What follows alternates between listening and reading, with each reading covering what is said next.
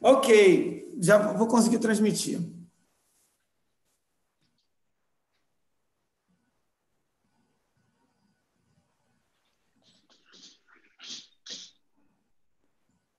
Redirecionou para o YouTube. Ok, agora entrou. Entrou. Ok, Perfeito. já vou conseguir transmitir. Ok, Saulo, estamos ao vivo no YouTube. Perfeito. Ok, Agora so não esquece de gravar, Thomas. live on YouTube. Yeah. Yeah. I'm admitting everyone in the room. So, Ok, agora entrou. vou sair do YouTube, então. Ok, Saulo.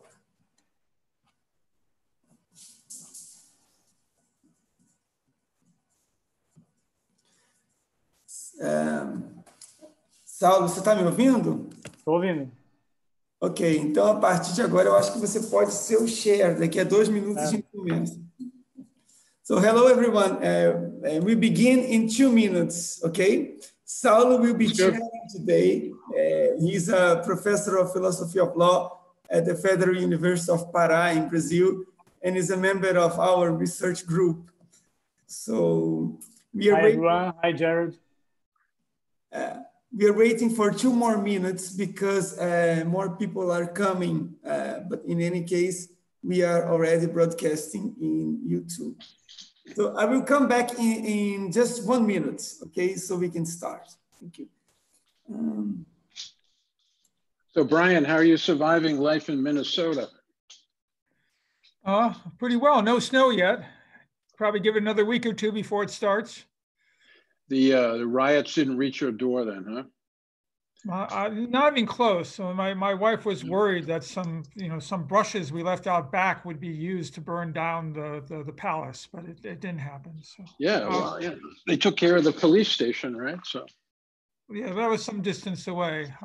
Good. How about you? How's the pandemic affecting you and yours?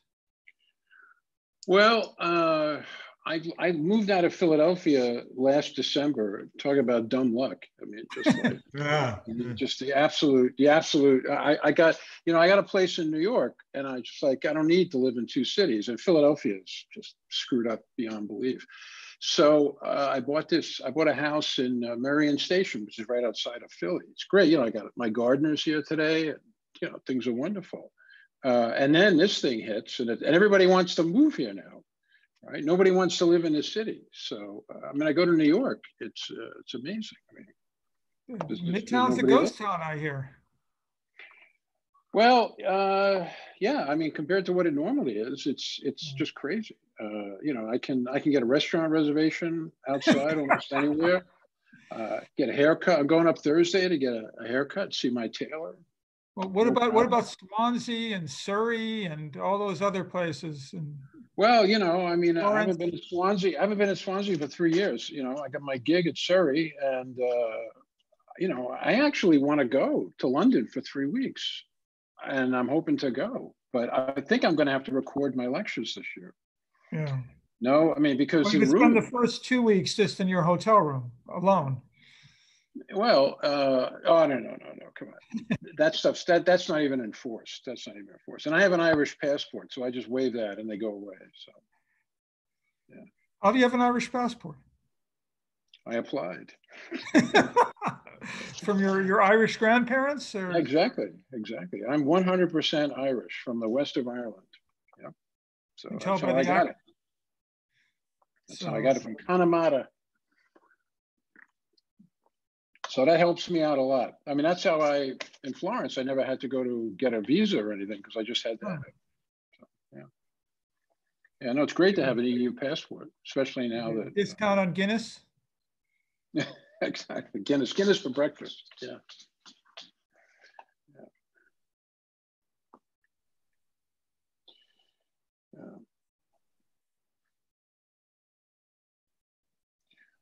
Thomas, your microphone is off.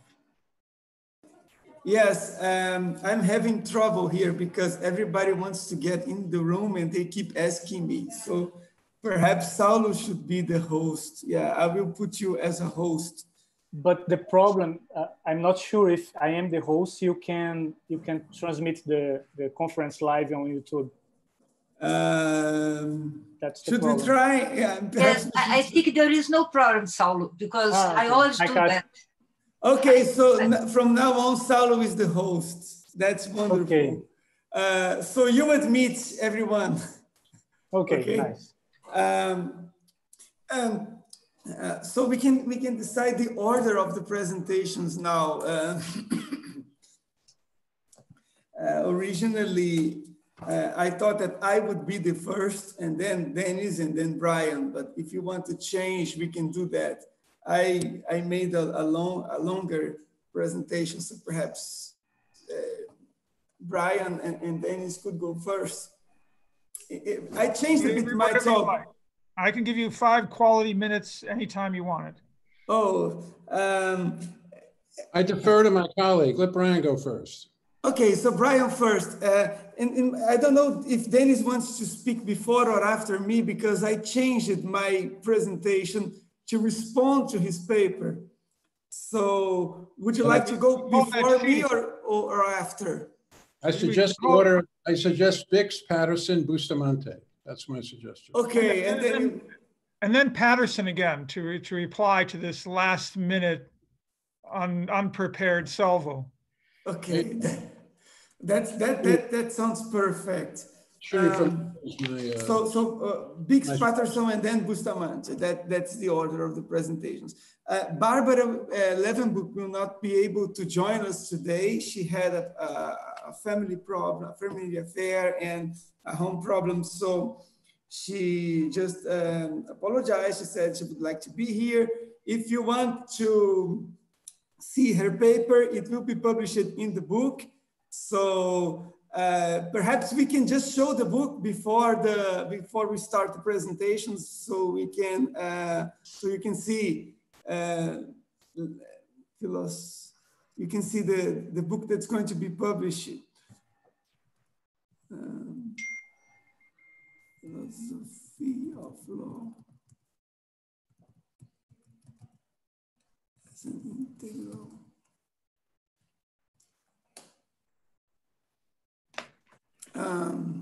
Okay. No, we can just start. Saulo, because I cannot find the website to the book. So I will do it after we start working because I'm a little bit nervous here. So we can start, and Saulo, from now on, you are the chair. Okay, thank you very much, Thomas. So we have today our first seminar of the seminar series in law and philosophy. And today the seminar has the title Integrity and Protestant Interpretation. It's a special seminar due to the publication of the book Philosophy of Law as an integral part of philosophy. It says on the jurisprudence of Gerald Postema, who is here in your room. And the book is organized by Professor Thomas Bustamante and Thiago Decat. Today we have 3 talks, I believe, yes. The first one will be made by Professor Brian Bix. Professor Brian Bix is professor for jurisprudence at the University of Minnesota. And after Professor Bix, we have Professor Dennis Patterson, who is professor at the University of Surrey. And finally, Professor Thomas Bustamante, professor for jurisprudence at Federal University of Minas Gerais. Professor Postema will, I believe, I'm not sure, but I believe Professor Postema will make some commentaries about the talks. And I would just say that this seminar series in law and philosophy is organized by different universities, Federal University of Minas Gerais, Federal University of Pará, Pontificia University, Catholic University of Minas Gerais, University of São Paulo and Federal University of Paraná. Saulo, before we start, can I show you the book? I found it. Okay, please. So you can host disable participant screen share it. So if I take me, you must allow me to do that. Okay. Wait a moment. How can I do this? Well, you just share. Just click on me, and there are 3 points. And I can do this, Thomas. I can find the book and. Okay, but okay, go ahead. Just go on. Carry on. Okay. Let me try to find the book.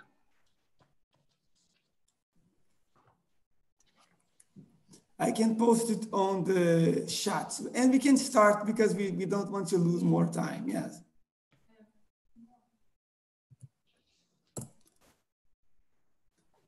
Yes, the book is on the only host can send messages. Everyone just, yeah. Sorry, let me.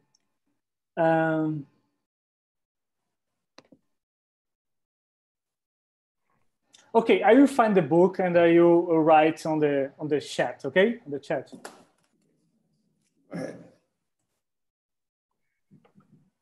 Shall I start? Yes. Okay, first, I just want to say, my understanding is that Professor Postema isn't planning to give a talk unless we say something directly against him, his writings, or his immediate family. But we'll do the best to provoke him into response. Let me just say, I'm most grateful to Thomas Bustamante for inclusion in the talk today and inclusion in the project. It's a great honor to be part of this collection discussing Gerald Postema's work. From my youngest days in legal philosophy, I've learned a great deal from him, and as he would point out, I still have a great deal to learn. So we continue at it. My paper and my article in the book, the chapter in the book, and my talk today was focused primarily on the idea of Protestant interpretation in Ronald Dworkin's work, and Professor Postema's response to it, and also how it was discussed in the works of other scholars like Robert Cover and Sanford Levinson. The idea of Protestant interpretation is a phrase Dworkin uses a couple of times in his book Law's Empire, and that Professors Postema and Levinson then land on and emphasize in their critical remarks later.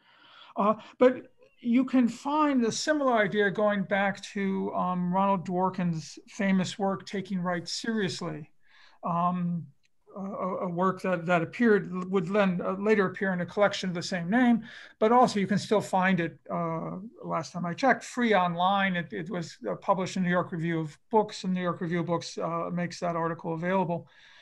And Dworkin's idea, Dworkin was in that time, was writing back in the early 1970s, maybe even late 1960s, I don't know, I think like early 70s, and he was talking about civil disobedience. And one of his ideas was that the American Constitution has all of these rights, but the Supreme Court had interpreted them in a narrow way. And additionally, so we might have constitutional rights differently from what the court says we have. And additionally, while the Constitution may purport to be claiming all the moral rights individuals have against the state, there may well be other rights. And so the idea is that if officials take rights seriously, the phrase, taking rights seriously, if they take rights seriously, they must be open to the possibility that individuals are exercising their rights, their legitimate moral or legal rights against the state, even if these go beyond or differ from the rights declared under the U.S. Constitution by the U.S. Supreme Court. And in some ways, it's a straightforward sort of point, a point that's been made by many scholars, both on the left and on the right, both in theoretical discussions and more practical discussions, that it's possible that the law is something different from what the courts say it is. You know, it's a standard move in the United States scholarship, at least for the last 100 years, and inspired by the American legal realist, amongst others, to say law is just what the courts say it is, or law is a prediction of what the courts would say it is. And Dworkin, in some ways, is taking the opposite and saying, you know, you may have a legal right even if the court says you don't. You may have a moral right even if the Constitution doesn't affirm it. And when we get to law's empire, Dworkin is saying the law is what it is, even if no legal official agrees. That every individual has as much claim to be interpreting what American law or British law or French law or whatever requires as a court, as a prosecutor, as an executive, as an administrator, right? And this is, and you understand why Dworkin and later Postema and Levinson and others talk about this as Protestant interpretation. It's like the idea that every individual has as good a right as anyone else, as good a position as anyone else to interpret what the Bible requires, what God wants of us. Not that everyone's right. It's not a mass relativism. It's an idea that, at least in principle, officials can be wrong, courts can be wrong, and individuals have a power and an obligation to interpret what the law requires for themselves.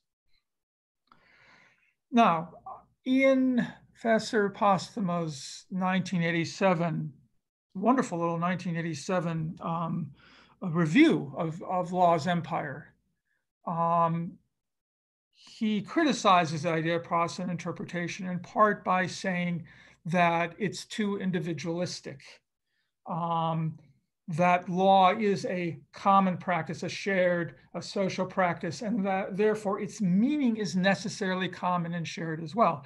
In Professor Postema's interview in this same book, the same collection that's coming out soon by Hart Publishing, he emphasizes that you know, he now thinks that some of the things he wrote in around this time about social conventions and about the critique of Dworkin, if anything, we're not sufficiently focused on the social. That it's clearer in Professor Postema's later work that we need to understand law as a social, deliberative, argumentative process, as a common practice, as a common process, and therefore the notion of the Herculean judge, Dworkin's phrase, the Herculean judge off in the corner coming up with its own speculative interpretation is misleading, in a certain sense, false.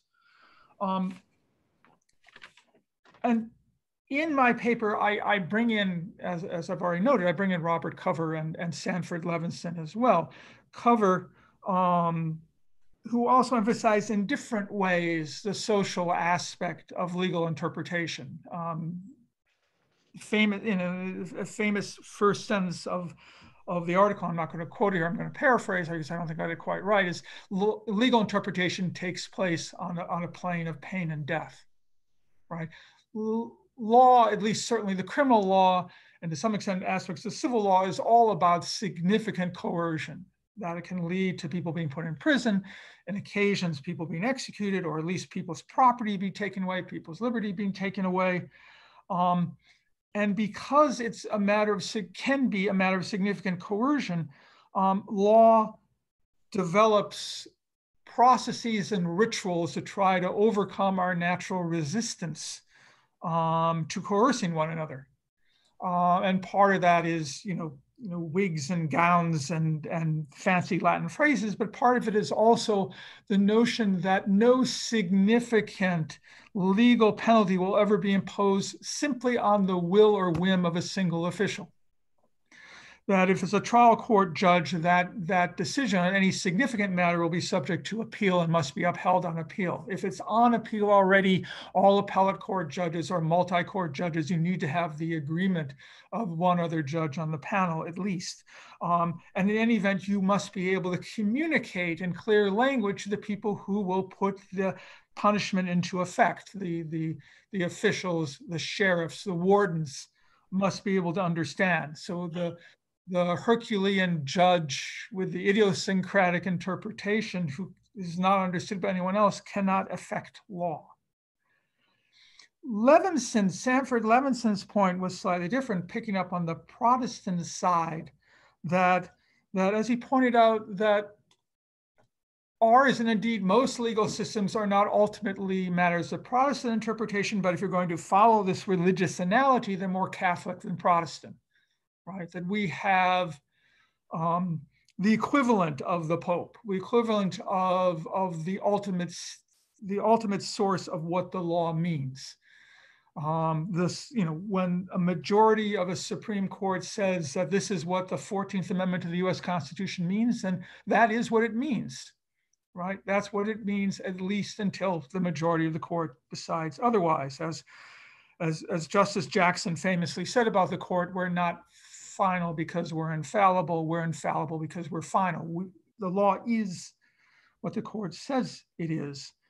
And Levinson has many interesting discussions based on this. And one of the points he was making was against Owen Fiss, and indeed, as he said, against himself and against most American professors. Most American professors, then as now, as Levinson points out, then as now, disagree with the Supreme Court. Then as now are significantly to the left of the Supreme Court. And when I teach constitutional law, when Levinson teaches constitutional law, when most American professors teach constitutional law, we spent a lot of time saying, oh, look, another horrible decision by the Supreme Court about the freedom of speech, about freedom of religion, about the 14th Amendment, about the 11th Amendment, about the 8th Amendment. All these, look at all the things they're getting wrong.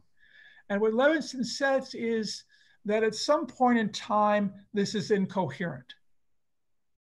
That if we understand that we live in a system where the law is to some extent what a settled majority of the Supreme Court says it is, then it is incoherent to say that that settled majority is wrong. Now, I spent some time in the chapter, adding some nuance and complication to it, because it's not quite the final word. And as Levinson realizes, and others as well, that the Supreme Court does sometimes change its mind, as they've done on the right to carry guns, as they've done on same-sex marriage, as they did some decades ago on saluting the flag, et cetera. And when they do change their mind, they said, well, now we're right, and this was the right answer all along. And that complicates the matter. But ultimately and primarily, we are a Catholic interpretation legal system, not a Protestant interpretation legal system. And so, this complicates questions about legal truth, because Dworkin's aspect of it is still partly correct. There is a sense in which, when the court changes its mind, it says, well, the law was this way all along. It's partly a matter of Professor Postema's appropriate insistence that law, certainly in the American legal system, is a matter of common discourse, common interpretation, and deliberation.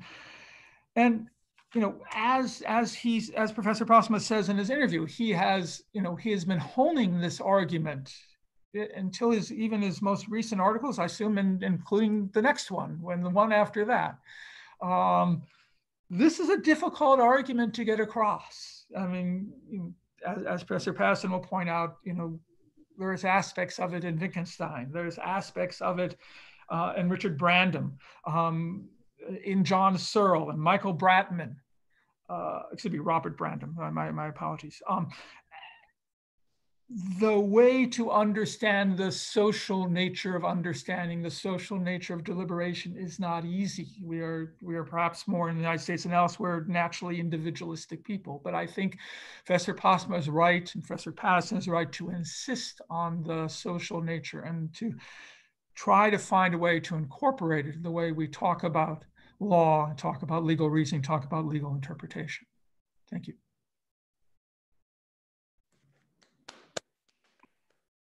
Thank you very much, Professor Biggs. So Thomas, should I give the word to the next professor, or we have discussion about this point? Yeah, perhaps we can give just the word to Dennis, and then we can make just a round of questions in the end. Okay. Perfect. So then, Professor Patterson, please. Okay. Well, thank you very much. Thank you for the invitation. And I want to say something about Jerry Postema, a man I've known for a very long time. And you know, in this business, there are at least two kinds of people. The first kind suck all the air out of the room. And the second kind, they bring fresh air. And Jerry is, of course, of the second kind. He not only does that, he's one of the most careful listeners that I've ever met. You know, when I was starting out in this business, I had a lot of interaction with Jerry, and I learned a lot from him. And he was always kind and thoughtful in his interactions with me, and I benefited greatly. He is an absolute model for an academic. He's certainly a model for a human being, but we don't get a lot of those in academia. But in terms of a first-rate academic personage, I can't think of anybody I would put ahead of him. That said, let me say something about my presentation. I got into this project when Thomas asked me to write a short commentary on his paper, not the paper that he sent to everybody this morning, but the paper that he includes in the book. And in this paper, he tries to engineer a rapprochement between Jerry and Ronnie. And that's what my comment is about. It's about that paper. Now, my presentation has three sections. The little paper I wrote, it's 5 pages. It has these 3 sections. And my claim is the following. This is the claim that I give the 3 sections to sustain. The claim is that Jerry's critique of the shortcomings in Dworkin's argument in Law's Empire as a practice, that law is an interpretive practice, that this argument is completely successful. And as I've said in print and on several occasions, Jerry's 1987 article, it's been referred to as a review, it's more like an excavation of Law's Empire, is the single most important piece of work ever written on Law's Empire. No one, live or dead, has written anything more insightful. And I want to spend the next 15 minutes explaining to you why this article is so important and why you should read it. All right, so I have 3 sections to my comments.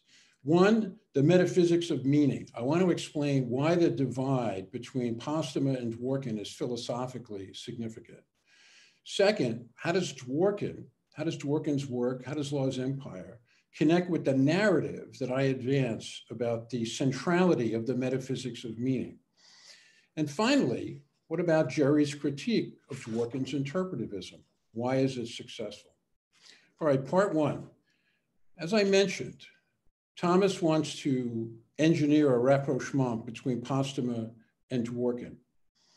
My argument is this is impossible.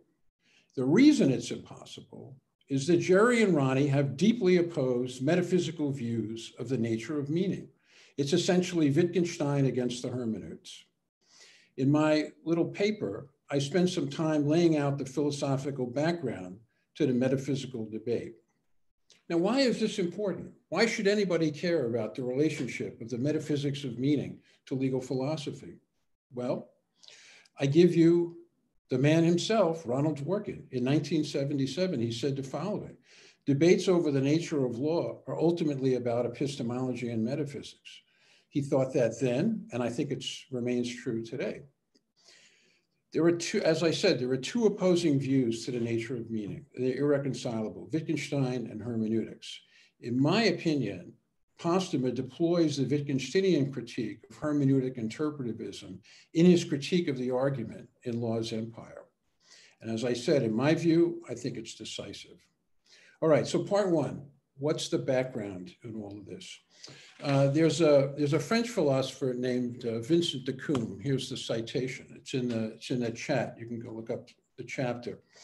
In this chapter, de Coom, I think, does a great job of identifying what's at stake in the genealogy of the arguments about the metaphysics of meaning and the hermeneutic account of meaning. The key idea is this, for the hermeneutes, in the move from sense to meaning, interpretation is inserted. In other words, you cannot move from the sense of words or signs to meaning without an act of interpretation. That's the fundamental metaphysical claim. The idea starts in Nietzsche, in The Will to Power, and then it works its way through philosophy up to Law's Empire. It starts with Nietzsche. It goes through Heidegger. You read in Being and Time, Heidegger talks about Dasein's fundamental mode of being in the world is interpretive. You can't understand anything if you don't interpret. There are essentially two routes out of Being and Time, two routes in the history of philosophy. The first is the wild side. That's Foucault and Derrida, right? For them, interpretation is all about power or politics. And you can understand a great deal of the current cultural debate by this move. The sober path out of this, out of Heidegger, is Gadamer, Heidegger's student, and Charles Taylor. The notion of prejudice that you read in Truth and Method is the fundamental idea. But again, it's the same basic notion that to move from signs to meaning, you need the act of interpretation. There is no meaning without interpretation. Interpretation is fundamental. This is the central idea of the hermeneutical tradition.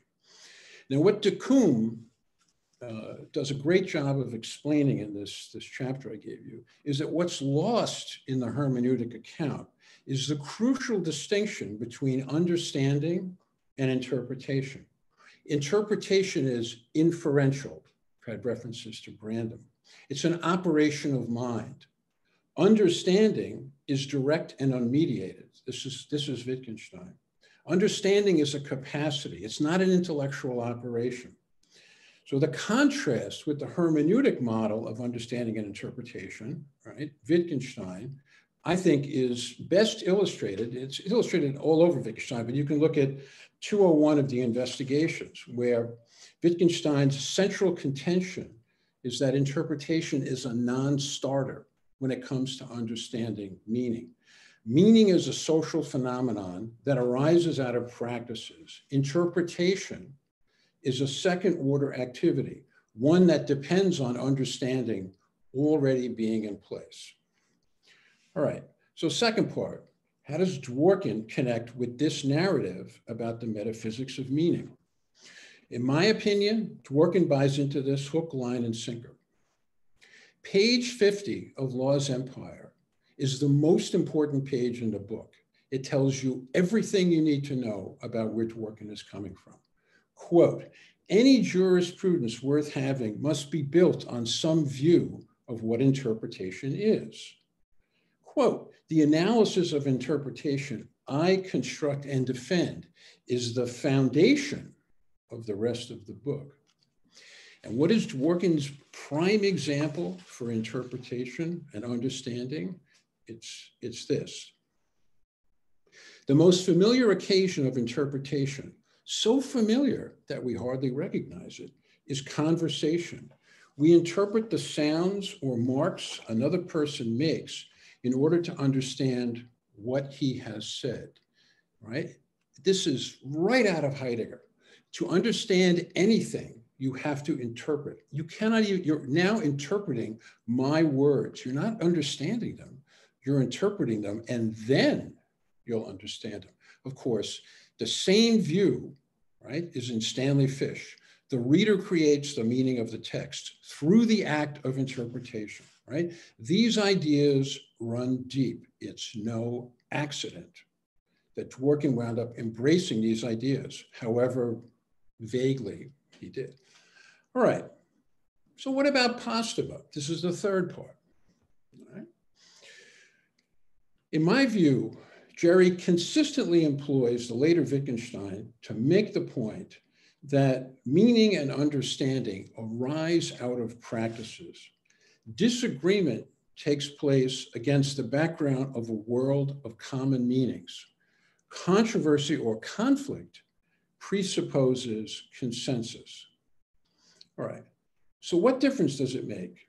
All right. It comes out in Postema's detailed critique of the shortcomings of Dworkin's account of legal practice. I commend to you Roman numeral 2 of the essay, Jerry's essay, The Heresy of Interpretation, page 300. Understanding for Dworkin is ultimately theoretical. It's the product of individual interpreters providing a general justification, a theory of the practice that provides, quote, a general justification for the consensus elements of the practice which constitute its raw data. Postema, while the data is common ground, interpretations are private. This is the Protestant part. Theory precedes and determines practice. So what's the problem? Postema says this account of law is problematic because, quoting Jerry, it makes interpretation of social practices insufficiently practical, insufficiently intersubjective, and thus insufficiently political. In Jerry's view, Dworkin's account of law as interpretation reduces participants in law to, I love this phrase, windowless social monads, right? If only I'd thought of this myself. What a phrase. It captures Dworkin's view perfectly. All right.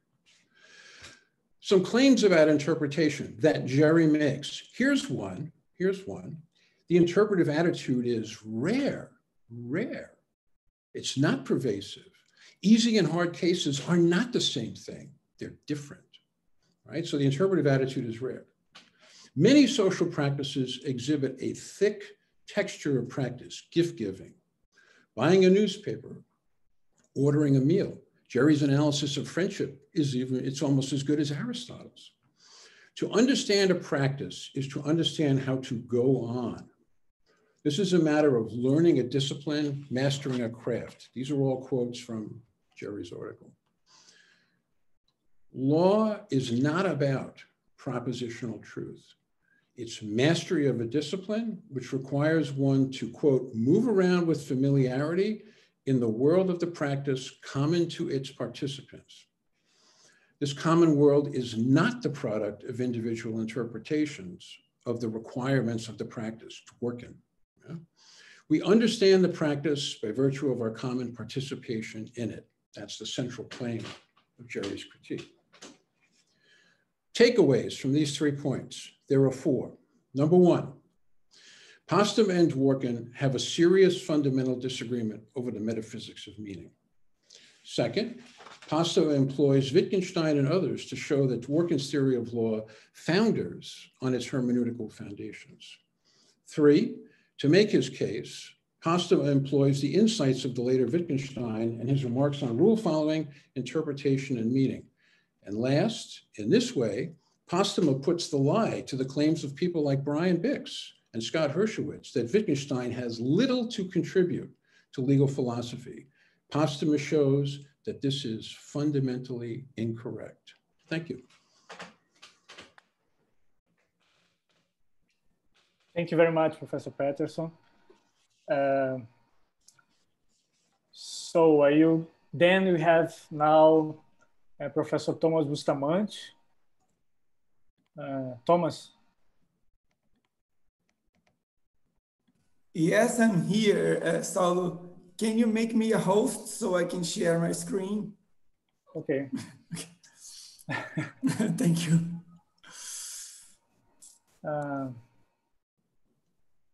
Okay. So should I go now? Yes, you can go. You are the host.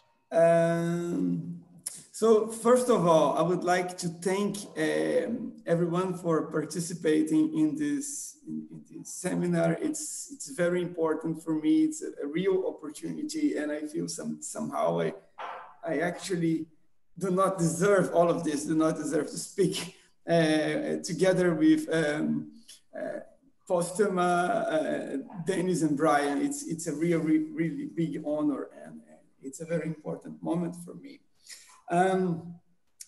Just to reward this moment, I just wrote a new essay for this opportunity. I meant originally to write about my chapter in the book, but I was persuaded by my wife to put it in writing, the ideas that I got here. I just had a chat with her a couple of days ago, and she just persuaded me to try to put it on writing. And I worked very hard over the last 3 days to write a paper, and I'm reading some parts of it for you. Not everything, but just some parts of it. So here's my attempt to respond to Dennis's analysis of my work. So that's the title, Postema's Sociable While Protestant Interpretation, an attempted response to Dennis Patterson. So here's the paper. If you are brave enough to read Ronald Dworkin's Law's Empire until the end, you will find the following quote in the last paragraph of the final page. I skip. Professor Postema has made an important early criticism on this idea, and I tried in revisiting the idea of Protestant interpretation to offer a friendly response. Postema's point was that the idea of Protestant interpretation eviscerates the social character of legal practice. To hold that legal interpretation requires a Protestant attitude is to require that interpreters make their own judgment about the fit and justification of a given norm. Dworkinian judges, officials, and citizens in general would read legal materials in light of a moral point that is logically independent from the practice and rely on their private understandings of this point when they are asked to explain what the practice requires. On Postema's criticism, Dworkin's interpretive theory of law is insufficiently practical, insufficiently intersubjective, and thus insufficiently political. I argued in response that there are implicit commitments in Postema's own account of law, jurisprudence, and practical reasoning, which entail the same Protestant attitude advocated by Dworkin. These commitments are what explains Postema's accounts of analogical reasoning, objectivity, and the rule of law. According to my response, it is because of these commitments that Postema has a sound response to legal positivists like Hart, Schauer, and Joseph Raz. But Patterson was not persuaded by my attempt to reconciliate Dworkin and Postema. He argued that Dworkin and the hermeneutic tradition to which Dworkin is said to belong blurred the distinction between understanding and interpretation, and that this is a serious mistake. Dworkin is wrong because his account of law and legal reasoning attributes to interpretation a foundational role, which has been shown to be unattainable by Wittgenstein's regress argument about the meaning of concepts. If we grant that the meaning of concepts is fixed by rules, we must reject the claim that rules are unintelligible without interpretation, on the pain of falling into a vicious circularity. The only way to avoid this circularity is to accept that understanding a rule does not require a further intellectual operation. There must be a way of grasping a rule which is not an interpretation, but which is exhibited in what we call obeying a rule and going against it in actual cases.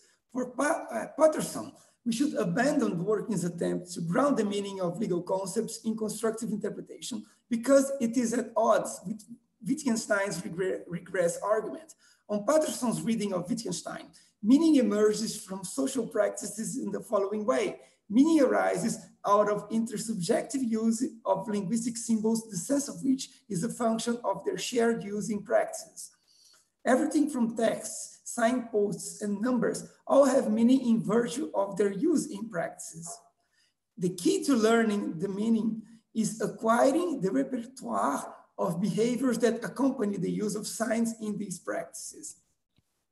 To understand the force of Wittgenstein's argument, we need to make clear what he means by interpretation in the first place. For neither Dworkin nor Postema is using this concept in the same sense as he does. Wittgenstein's regress argument is an argument against regulism. To interpret a rule is to posit a meta rule for determining its meaning. This is what Wittgenstein means when he says that we ought to restrict the term interpretation to the substitution of one expression or rule of the rule for another.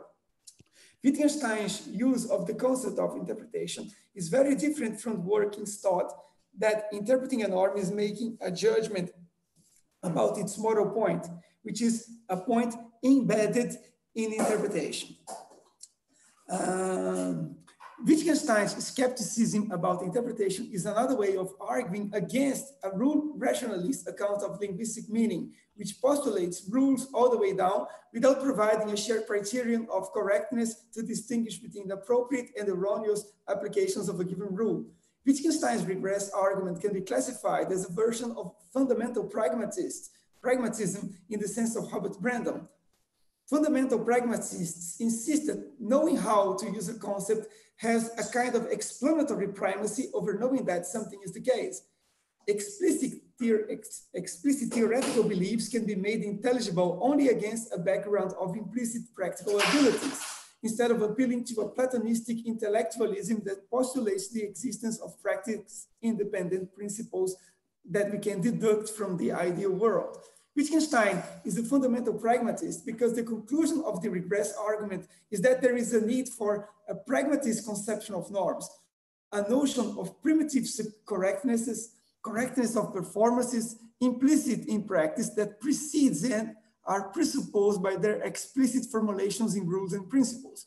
After characterizing Wittgenstein as a pragmatist in this fundamental sense, Brandom makes a further point. Wittgenstein's argument is also a normative pragmatism, for the practice cannot provide a distinction between correct and incorrect applications of the explicit rules without presupposing implicit norms against the background of which they must be read. I believe that the root of Patterson's resistance to reconcile Postema and working lies in his account of the source of these implicit norms.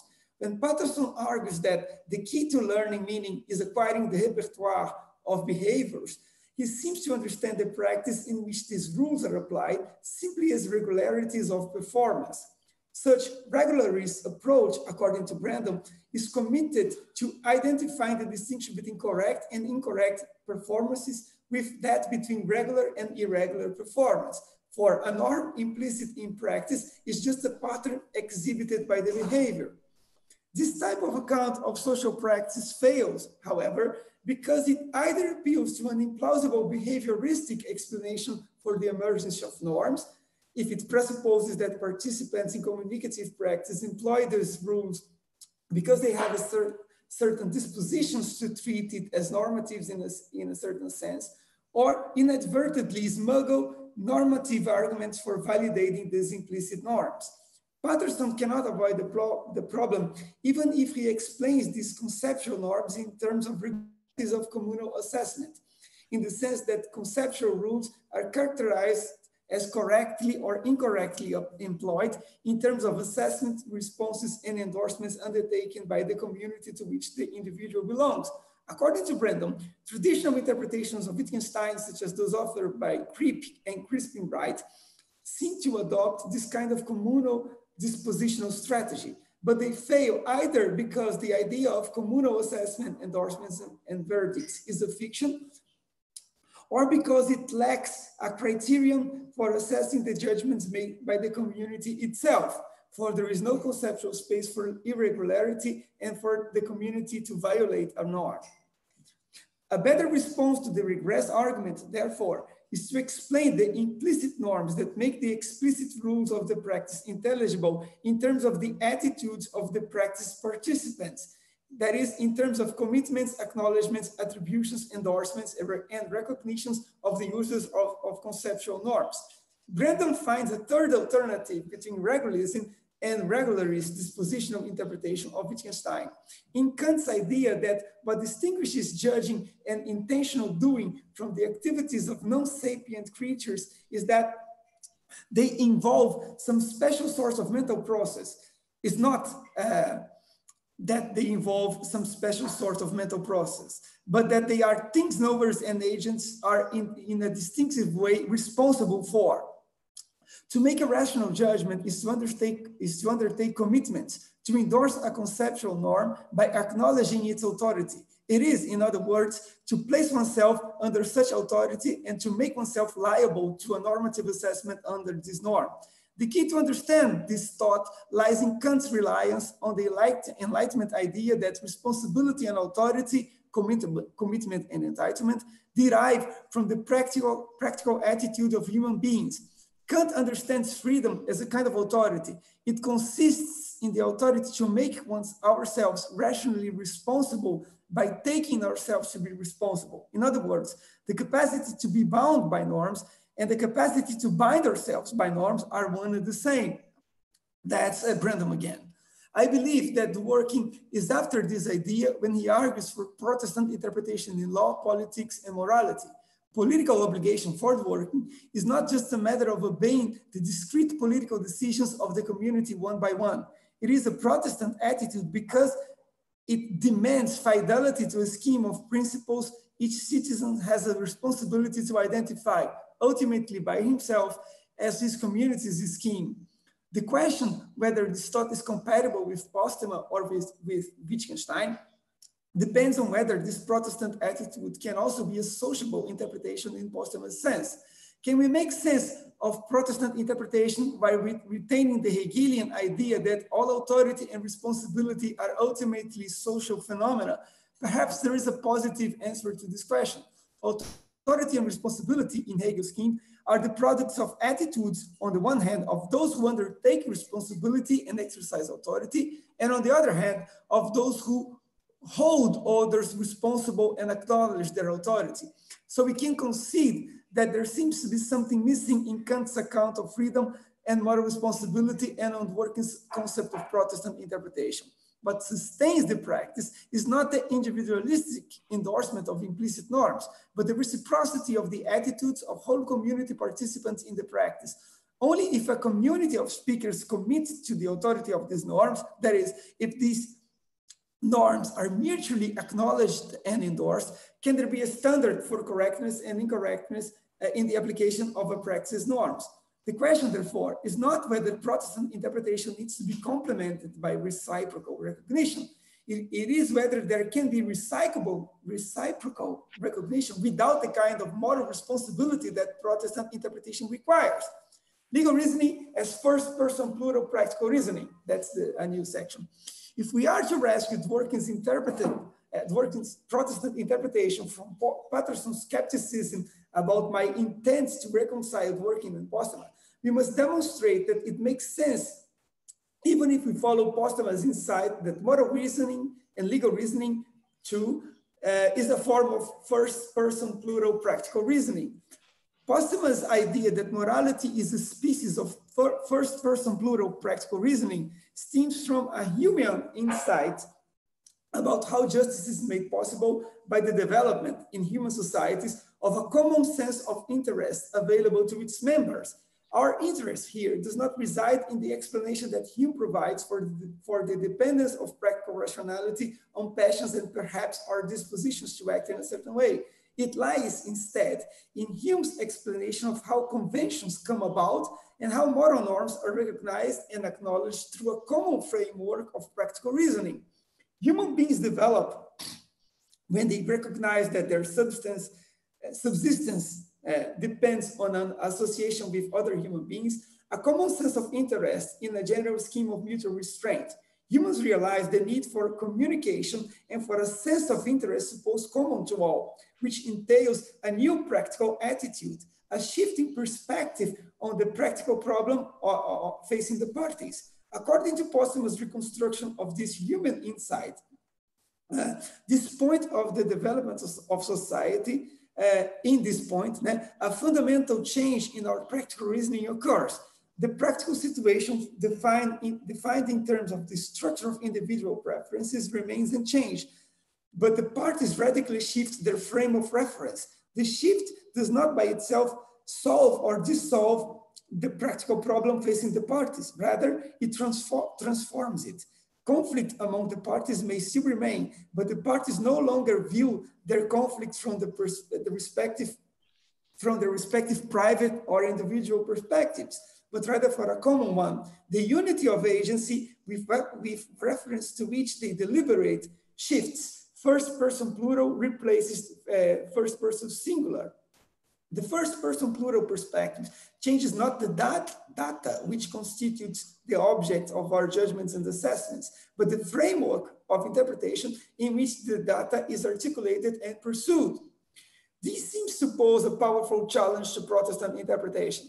It is the fact that legal reasoning purports to be a first person plural type of practical reasoning that makes it social, and that makes it important that our interpretive stances toward the practice are mutually acknowledged and endorsed, in the sense of being reciprocally recognized by our partners in the discursive environment in which we undertake our commitments and bind ourselves to the norms we assert in the conclusion of a legal argument. Protestant interpretation may be thought to defy, therefore, the social character of the normative practice of law, which is a vital aspect of legal reasoning. One of the central features of legal reasoning is that it is constitutively political. It is a form of reasoning undertaken in specific fora by distinctively public processes, rituals, and commitments. As Postema showed in his masterpiece essays on the jurisprudence of common law, legal reasoning requires an artificial reason. One of the features of the artificial reason of law for common lawyers, pardon me, like Hale, was that legal reasoning was a practical argumentation in which participants mesh their practical reasoning to bring in their several quests into a common stock of mutual communication, whereby each of them became, in a great measure, the participant and common processor of the other's learning and knowledge. As Postema explains, Hale's point is that legal reason is not only distinctive, but also common, for it is attached, for it is practiced, a common skill or art, a discipline of reasoning shared among those engaged in this practice, but not by others. Although neither Postema nor we need to subscribe to Hale's view that legal reasoning is accessible only by a legal elite, his point that legal reasoning is shared among those engaged in the practice of legal argumentation retains its force. Here's a nice way of making sense of Patterson's objection to my view that Dworkin and Postema can be brought together. It may seem that this social aspect of law poses a threat to Dworkin's idea of Protestant interpretation, and that Postema cannot be reconciled with Dworkin because he shares Wittgenstein's idea that A, understanding a practice is mastering a discipline. B, legal skills and abilities are a matter of shared capacity. And C, interpretive disagreement takes place against the background of a word of common meanings. Perhaps the artificial reason of law cannot be a reasoning in which each participant resorts to her own judgment about the point of the social practice in which she participates. What we got instead would be a common argumentative perspective, which is inconsistent with the very idea of Protestant interpretation. That's a new session, Protestant interpretation as first-person plural practical reasoning. The objection construed at the end of the previous section provides the most powerful challenge I can imagine to Dworkin's idea of Protestant interpretation. But it comes with a price, for it misses a crucial aspect of practical reasoning, which is the interpretive responsibility of the participants in the social practice. The right way to respond to the objection is not to deny the mutuality and reciprocity of reasoning in social practice like law and moral argumentation. Neither is it to dismiss Postema's important claim that moral and legal arguments can be regarded as first-person plural reasoning, or that practical legal reasoning develops a social framework for assessing a legal claim. It is rather to show that the Protestant attitude demanded by Dworkin is an important aspect of this first-person plural practical reasoning. In other words, it must be possible to show that it is a feature of the social practices that every interpreter of the practice must adopt a Protestant attitude when she plays her role in the practice and undertakes an effort to understand what the practice requires her to do or entitles her to demand. In other words, Protestant interpretation must be made coherent with a respectful attitude towards other members of the practice. It must be construed as a duty of the practice participants or as part of the discipline participants should master. Let us begin with the second idea. I skipped a few of the pages of the paper, a few paragraphs. which holds that a first-person plural perspective might require a Protestant interpretation.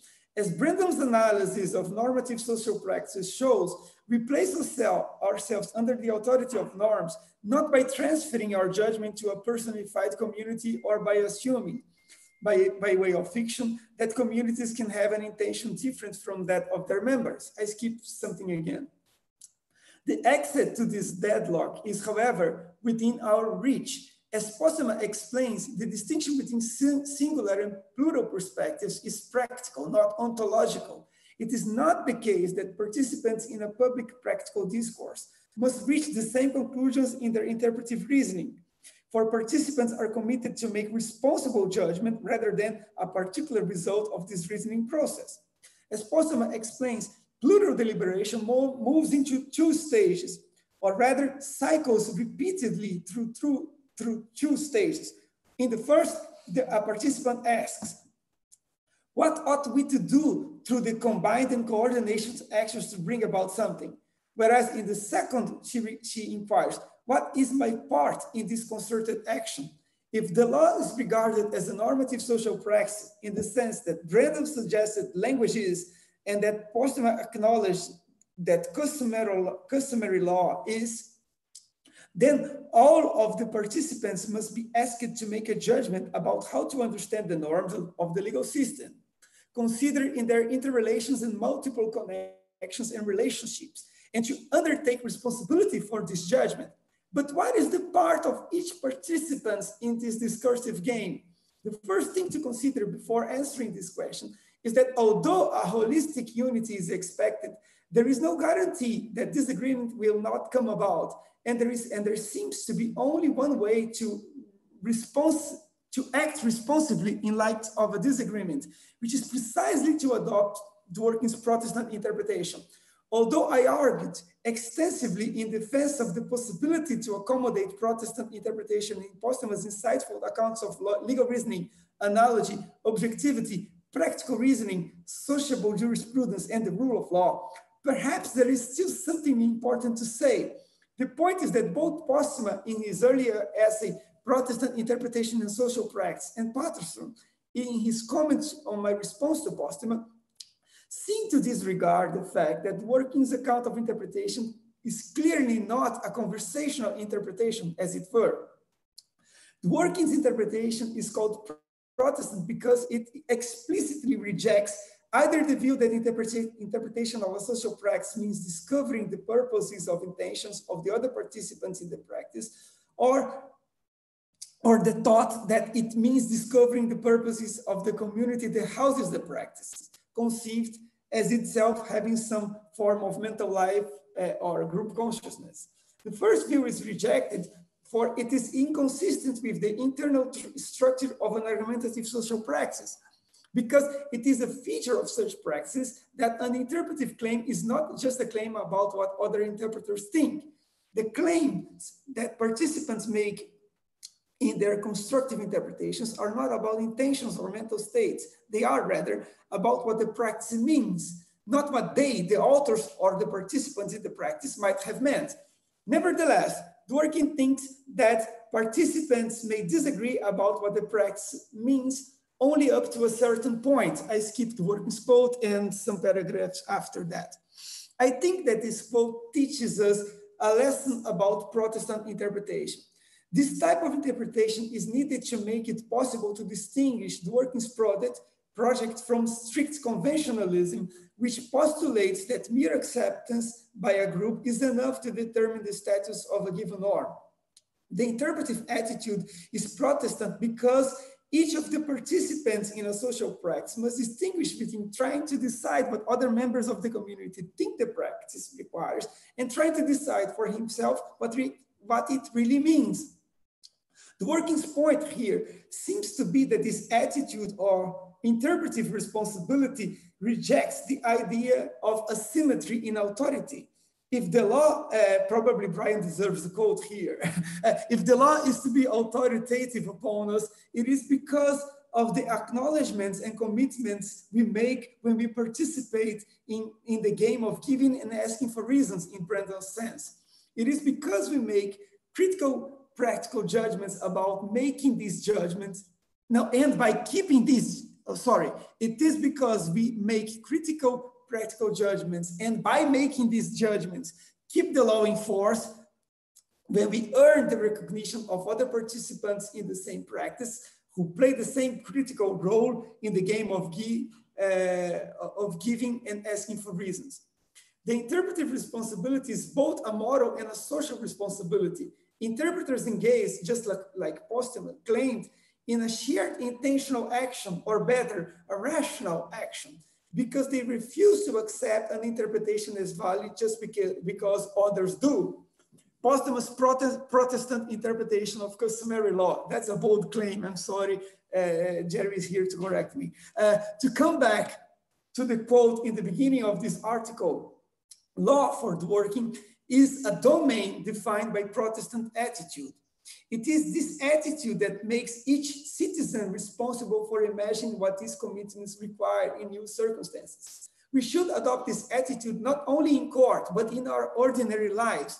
And we must assume, given this attitude, that though judges may have the last word, their word is not for that reason the best word. Hence, to defer to the authority of law is not to submit yourself to someone else's judgment or balance of reasons. It is rather to play a role in a social practice that you help to sustain with your Protestant attitude. To argue for the working's claim about Protestant interpretation is to advocate the view that the law is a normative social practice. It is remarkable how this description of the practice of law is similar to Postema's account of customary international law. In effect, Postema regards the use of customary laws as distinguished from other regularities of behavior by mode of engagement or participation of custom-following agents in a normative practice. Their mode of participation is characterized by three essential interrelated features: mutual commitment, a notion of correct use, and common resources: commitment, correctness, and commons. I believe that no other author has made a greater impact in Postema's account of international customary law than Robert Brandon, and that he regards these three features in a way that is similar to the way I described in the opening section of this paper. To take part in the practice of customary law, rational agents must have intentional states like beliefs and attitudes. They must avoid these intentional states, actions and judgments. That is, they must acknowledge them as their own, accept responsibility for them, and submit themselves to criticisms from others regarding them. All the quotes now are from, until the end is from the same paper by Postema. But these commitments are for Postema not reducible to mental states or empirical facts, such as mere regularities of behavior. They are, in other words, irreducibly normative in the sense that they involve taking responsibility for one's actions, judgments, and attitudes, and recognizing the standing of others to hold one to this responsibility and assess one's actions and judgments in light of that responsibility. The social endorsement of these norms by mutual commitments of other participants who are normatively related to each other is what establishes the proprieties or conditions of correctness of the practice. When as rational agents, participants in the practice acknowledge its normative force and take responsibility through their commitments, they thereby acknowledge the conditions of correct and incorrect application of the practice and make sense of the possibility of mistakes and violations of customary norms. Finally, Postema believes that normative practices constitute a kind of commons in the following two senses. First, like Wittgenstein, Postema believes that what is crucial for successful participation in the practice is mastery of a discipline and acquiring capacities of perception, articulation, inference, and judgment necessary for such mastery. Second, he argues that participants in the practice must reciprocally attribute to other participants a standing to judge what they are doing and why. It is this idea, in my view, that brings Postema and working together and provides the decisive arguments to sustain that, like the working, Ritchie endorses a form of Protestant interpretation. Light working, Postema thinks that from the point of view of the participant, what is decisive is not what any other party says or thinks about this, or even what most, or even all of them say or think about this, but rather what they are actually doing. In fact, the key feature is the possibility to judge and assess these deeds, to show that they are correct or incorrect through standards of correctness implicit in the practice, in the same way that working thinks that legal principles, theories, and moral points are embedded in the practice of law. Just like, probably Thiago Decat deserves a quote here. Just like Wittgenstein, Brandon and working, Postema is thus a fundamental pragmatist because he believes that anyone familiar with this practice can master these standards. Again, just like working, Postema argues that no one, not even the entire community, has an unchangeable final say on what the norms of the practice are. It is precisely this idea that makes Protestants' interpretation of custom it is precisely this idea that makes Postema's interpretation of custom also a Protestant interpretation. As the reader can see, this does not undermine, but rather presuppose the social aspect of law, because the Protestant interpretive attitude is also shared by all of the members of the normative practice of law. As Postema goes on to say, right after the fragment I quoted in the paragraph above, the standards of the practice do not exist in the heads of the participants, but in the practice. The activity, rather than any articulated account of it, is the fundamental, the commons from which all the participants draw and to which they contribute by their doings, thinkings, sayings, and interpretations. All of our all accounts or formulations are ultimately accountable to its commons.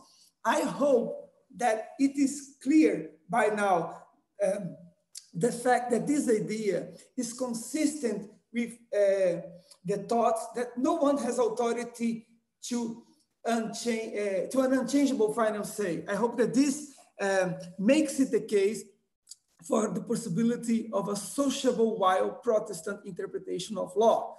Protestant interpretation is not rebel or revolutionary interpretation. It's not an attitude against the practice to impose a solipsist preference upon these commons. Protestant interpretation demands a sort of partnership, which working advocated in his account of democracy and political equality. It is the attitude of those who regard themselves as responsible participants in the discursive environment of democracy. It is this. If this is understood under the Working's partnership conception of democracy, the need for Protestant interpretation is part of the democratic conditions under the Working's account of democracy. I hope to have showed, therefore, that Postema's jurisprudence is a Protestant attitude towards the law. As I argued in my first comment on Postema and Working's exchange on interpretation, the Protestant attitude is part of what sustains our commitment to the rule of law. And I doubt that there is anyone in the world that understands this ethos behind these commitments and their normative significance better than Gerald Postema. Postema's account of the rule of law is Protestant because it requires each participant in political practice to make critical judgments about her own action and the action of others with regard to the law. Each participant of the legal community becomes personally responsible for acknowledging claims in the arguments of others and for holding others accountable under the rule of law. One cannot do it without the attitude that Working described as Protestant interpretation. That's it. Thank you. Okay.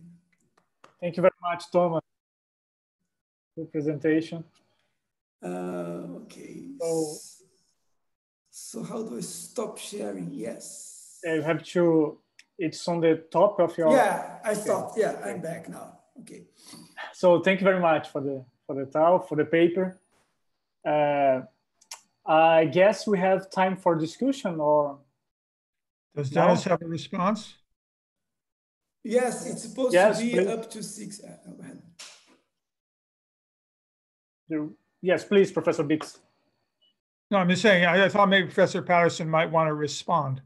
Okay. That's very generous. Yes. Professor Patterson, please. Yeah, sure. Well, nothing excites me more than the secondary literature on Wittgenstein, but I'll try not to geek out too much on this. Let me just talk about one point in Thomas's new paper. So he says, he asserts on page 3 that to interpret a rule is to posit a meta rule for determining its meaning. So to understand the force of Wittgenstein's argument, we need to be clear about what Wittgenstein meant by interpretation. But neither Dworkin nor Postema is using this concept in the sense he does. Wittgenstein's use of the concept of interpretation is very different from Dworkin's thought.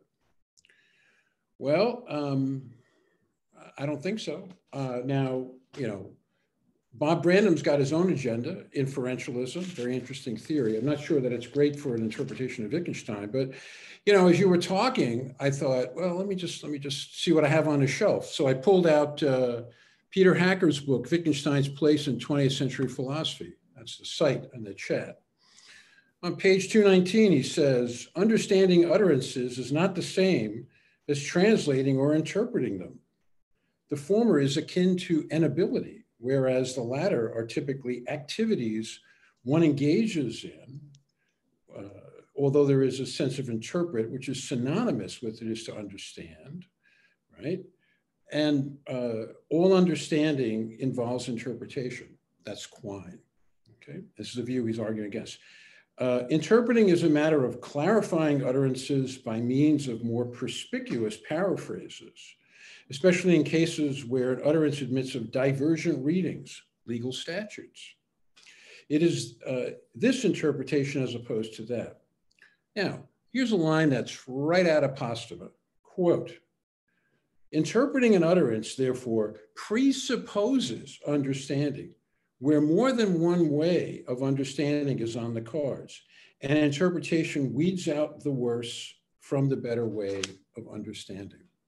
I submit to you that reading of Wittgenstein is more than plausible. I mean, is there anybody in the world who's a greater authority on the Wittgenstein than Hacker? I don't think so, but he's certainly up there. Okay. And that is exactly the view that Jerry expresses in his critique of Ronnie. Now, the other point that you make in your paper, Thomas, about interpretation and working, you say that Wittgenstein's use of interpretation is very different from Dworkin's thought that interpreting a norm is making a judgment, et cetera, et cetera, et cetera. I gave you page 50 of Law's Empire. The most fundamental point that Dworkin makes on that page is that you don't understand what I'm saying unless you're interpreting it. That's his view, right? If you want to criticize a view of interpretation and say that Dworkin has something different, that's what you have to contend with. The idea, the point of the practice and the norms and all that, that's all way down the highway. As Jerry points out, and the reason his article is so important is because unlike so many people in analytic jurisprudence, Jerry gets right to the heart of what's wrong with Dworkin's view. And it is that excavation that I think is significant. But everything that Hacker says about interpretation and Wittgenstein, I think is correct. There are many, many, many people who've written very interesting things about Wittgenstein on interpretation that go way beyond the technical stuff that we've been talking about. This is the best, this Tully article that I just put in the chat, this is the single best use of Wittgenstein on interpretation to take the idea way beyond the original context and to demonstrate its importance. It's a very influential piece. It's a great article. He talks about both Habermas and Charles Taylor, but his points about interpretation and what's wrong with the idea that all understanding is interpretation and why it's a non-starter, I think it's a terrific piece. So if anyone's interested in the literature, those are just a couple of things you might want to check out.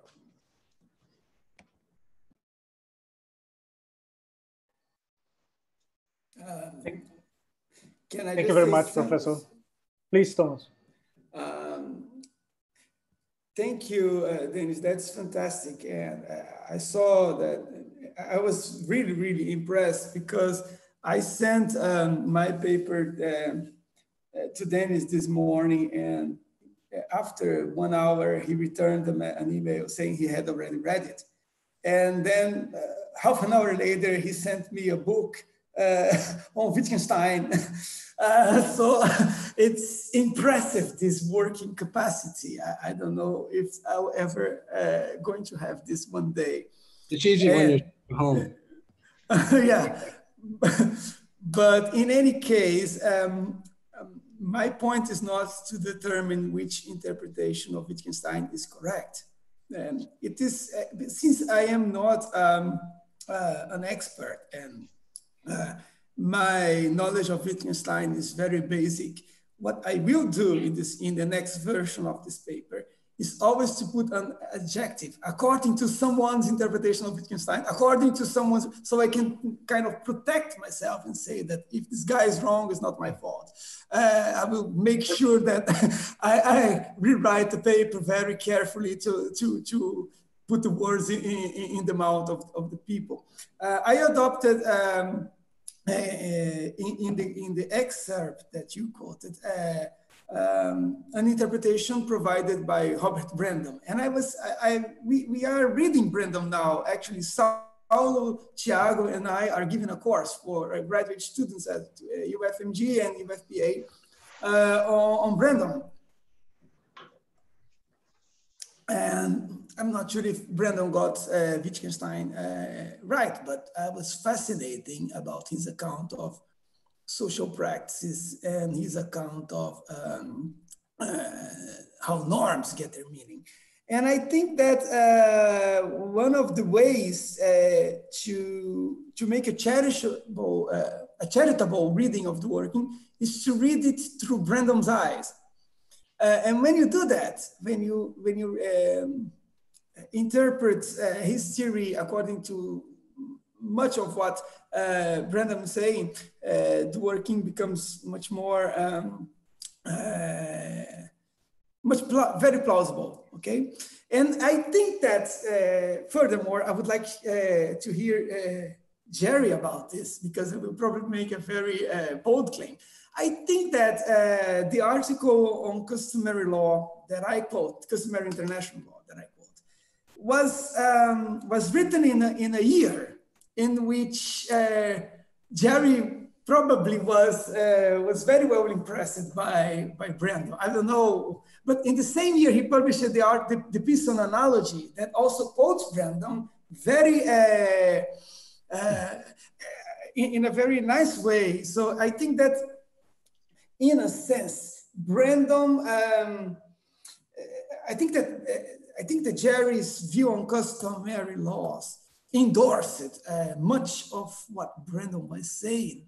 I'm not sure if Jerry would endorse Brandon's reading of Wittgenstein, but Brandon's own theory was determinant in Jerry's own views about customary international law. And the idea that authority is not final because everyone in the practice is entitled to make a judgment about a norm says is there. It isn't working, and it is in Postema. And I think that this is a brilliant idea. I think that this is the only way that we can say that the law is legitimate. Without this idea, I would never accept to abide by a law. I think that it works as a theory of political justification, as a theory of the rule of law, as a theory of democracy, as a theory of political legitimacy. And I think it works. It works perfectly.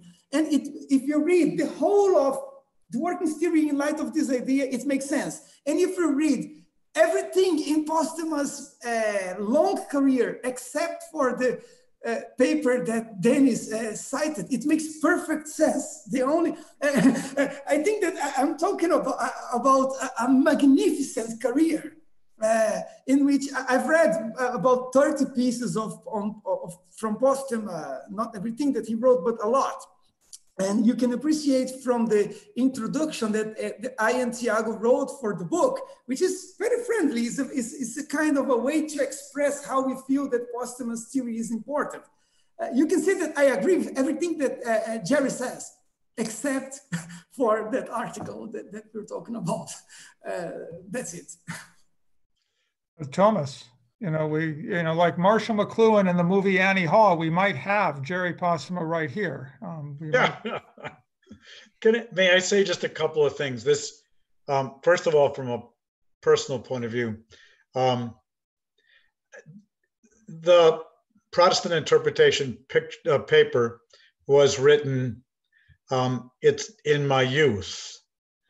And it really did set me a set of problems that I felt I needed to address. And I spent a large part of the rest of my career dealing with those problems. And the main one is, what do we mean by the social nature of this practice of deliberation or the like? And it has a historical dimension when I went to the common law, and it has a sort of analytical dimension when I talked about analogy. And then I tried to see whether there's some room to play with and explain away some conundrums in customary law, especially customary international law. I was struggling with it and trying to figure out the idea of salience in the game theoretic literature. All of those various explorations were attempts to deal with what I thought was the right idea, but I didn't know why or how. And what I found, so what I hear is Dennis is really focused on the Protestant interpretation paper itself, and you, Thomas, sort of started building in all the other things as well. You were right, Thomas, to bring those in. They weren't in my head back in 1987. Let me make one interesting, I think, comment here, Dennis, just to your point about how these Wittgensteinians or these followers of the hermeneutic dimension responded to Ronnie's paper and then Ronnie's book and my paper. Stanley Fish was a near colleague of mine. That is a neighbor colleague of mine. He at Duke and I at Carolina. And I just by chance ran into him just after the Protestant paper was published. And he said, "Marvelous, you nailed him." And I didn't really want his support. I was hoping for something like, "You were so dead wrong," right? But he did just right. But of course, I didn't want to argue that, no, there's not a single interpreter. Everything is determined by the community. As Thomas was saying, that's just not my view, right?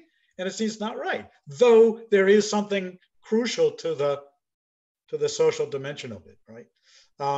That brings me to Brian's invocation of Levinson's Catholicism. That's just the wrong way of getting a social practice, by setting it up so that there is a final authority. Thomas is right. That's just not, well, in my view, that's not the way to go. I call that an unaccountable accountability holder in my work on the rule of law. And it doesn't do us well for the idea of the rule of law. So all that said, my thoughts really did go a good bit further than Protestant interpretation. But that's because I guess I wanted to know, Dennis, just what I meant when I said those things, even if they were on the right track. Can I give you my Stanley Fish story quickly? Yeah. So as you may know, I had a rather intense exchange with Stanley in the pages of the Texas Law Review a few decades ago. And my argument was that, that Ronnie and Stanley have the same theory of law because it's both built on the same theory of interpretation. Stanley called me at home and asked me, why did you say that? And I said, because it's true. And he said, well, I'm going to write a response to this, which is great. You know, young academic like me, right? It was great. So he wrote an article with the title, How Come You Do Me Like You Do? And of course, my reply was, you made me do it. I do think that they both have the same theory of interpretation and the same theory of law. Now, interestingly, the problem with Stanley's view is that, you know, he argues initially that the reader creates the meaning of the text. And this is an idea that he lifted from somebody else. He's not original with him. But then people beat him up on it and said, well, you know, it's solipsistic and all the rest. And that's when he went to the idea of an interpretive community. But the problem is that those two ideas are at war with each other. You can't, if you're part of an interpretive community, then you don't have individualistic interpretation. The reader doesn't create the meaning of the text, the community does. Yeah. So in my view, Stanley has never resolved this contradiction in his thought. And it took him from a path away from working. But I still think his essay on the law in the book, Is There a Text in This Class, is absolutely phenomenal. He is, as Ernest Weinrib once described him, the sophist of our age. He is absolutely that. That guy could take anything and make it sound plausible. And this notion that the reader creates the meaning of the text is absolute nonsense. But I wouldn't want to have to argue with Stanley about it because that guy really takes no prisoners. And Ronnie found that out firsthand.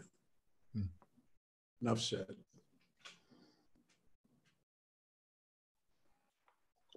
So thank you both. This is all an advertisement for Thomas's next book, you know. Thomas, yes. Would you like to explain to the audience so you can get the pre-sale? Okay, that's a very good idea. Let's see. I think I have this. Yeah, I have the screen here. So just tell us about it. The point of this meeting, I mean, the excuse for one of the very the initial idea was to merchandise the book. So here's the of the book is at Hart Publishing. I just revised the proofs a couple of days ago. It has been sent to the publisher and it's going to be published. They told me in November, October or November. So it's already Thomas, not this book, the next book. The next book, it's actually a secret. The next book is edited with Margaret Martin. She's in the room. Hi, Margaret. I saw you there because I'm making the attendance list. It's a book on the fish-working debate. So now it's no longer a secret. So Brian knows because he's one of the authors. Dennis is too. Another author, Margaret, will be there. There are many big names. Fish himself will be there. So we are working on it. It's going to come up probably in 2022 because the deadline is late 2021. Yeah, and that's it.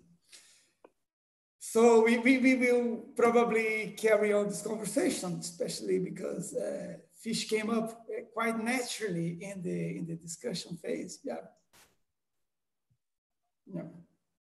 Was that book that you mentioned, Brian?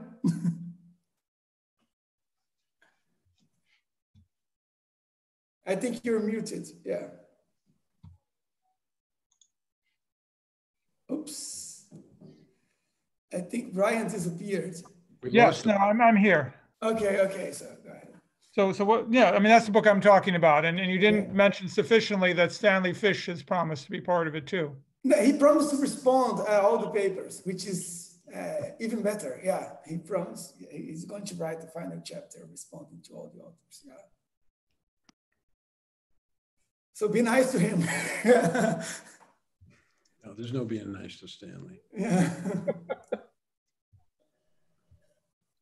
I just tell Jerry that we hope that we have been nice to you in the book. Well, yeah, no question about it.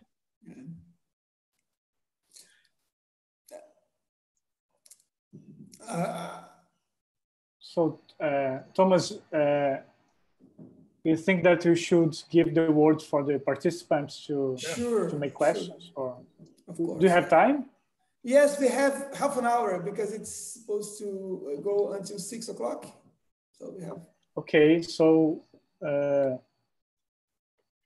if someone wants to ask something, please. I see Kenneth Ehrenberg raising turning his on hand. the microphone. How do we? Kenneth, please speak now. Can you hear me? Yes, of course. Yeah.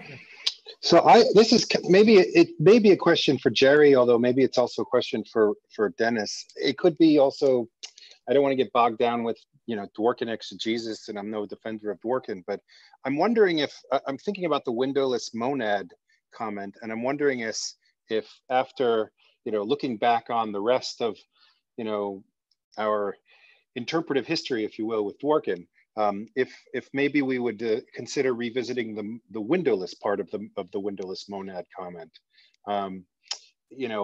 Maybe I'm misreading Dworkin through a kind of, I don't know how to put it, maybe a Calabresian lens, I'm not sure, but I always think of Dworkin as kind of, I think of the truth makers for our interpretations in his view as being a certain communal subset of the available values that the community can embrace. So the reason I call it a Calabresian is that, one community embraces, life, liberty, and the pursuit of happiness, and another community embraces as their primary values, equality, fraternity, and liberty, or something like that. And so there's a space of different values that a community can embrace. And it's over time how the community articulates the relative weights of those values through its choices about how to proceed that then function as the truth makers for interpretations that the monads make, so to speak. And so I guess this is my thinking that while there's still definitely, we're still definitely all monads in that view, there's no question about it. There has to be some sort of assumption of a window through which the monads can kind of view each other. At least a monad can view the group as a whole or something by looking at those choices over history. And that's what they're trying to track when, for example, they try to make their interpretations fit with what came before, for example. Does that make any sense? Yeah, may I? Hi, Ken. How are you? Good. I think the windowless monad comment needs to be placed in a context that I can't remember anymore. But the main thesis, even in that early paper, was that while this interpretation or this argumentative practice is engaged by each, it's with an eye to and understanding that the offerings are offerings of construals of our practice.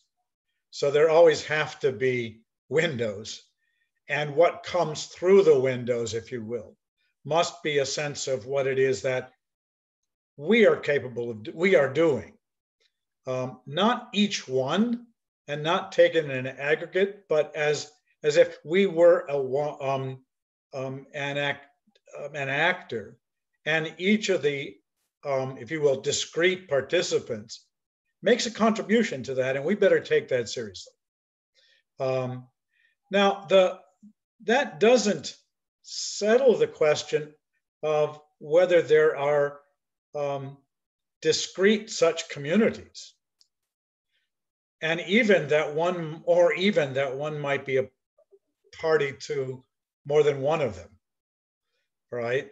And I suspect once you get a really interesting and complex practice, if we want to call the legal system of any jurisdiction a practice in that sense, it's going to be pretty damn complex. And there are no doubt going to be overlapping, intersecting, discrete such communities. That complicates the case. I mean, Thomas is really good about this, I think. You want to, each takes responsibility, but it's a responsibility, as it were, for the whole.